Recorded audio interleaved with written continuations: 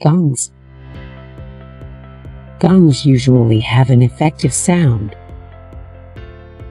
There are a number of numerous kinds of gongs varying mainly in size and sound. A single big gong can by itself open up worlds of various sounds. When at some with level of sensitivity, you can use gongs really successfully for sound healing.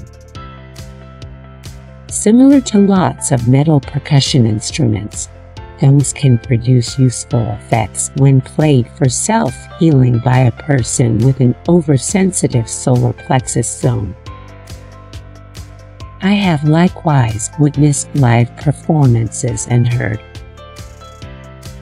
recordings that were most likely to catapult one into what one might call the underworld, into the dark abyss of the subconscious. If you work therapeutically with a gong, it can have a beneficial result for some people.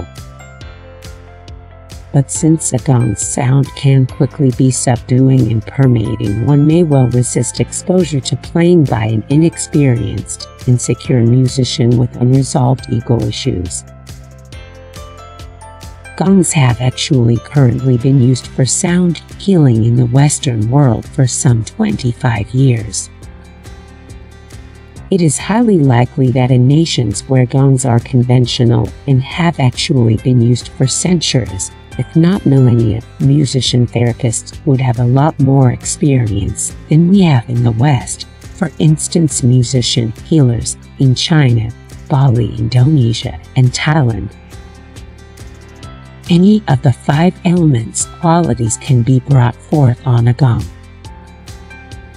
The Swiss maker PIST has actually produced an entire series of healing gongs, consisting of designs for the 5 elements.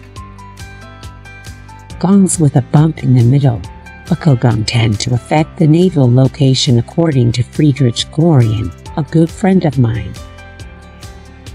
It embodies a feeling of a center and helps in individuals to focus